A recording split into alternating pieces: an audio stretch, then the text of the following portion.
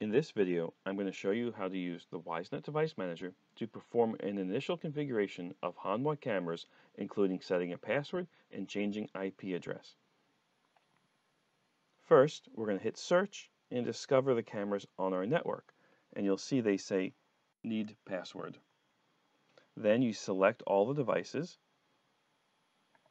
and you select the credential button on the top menu. Then you enter your initial password. It has to be a complex password of 8 characters or more with numbers, letters, and special characters. It will then send that password to your cameras.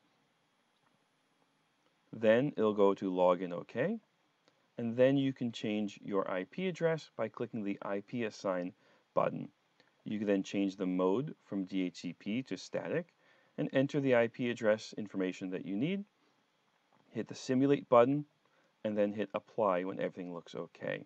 You can also use the up and down buttons to change the order of the cameras in the list. Once you're done, you'll get a result for each camera. It'll say OK, and then you can hit close to go back to the main menu. And then at the end, you'll see the status says login OK.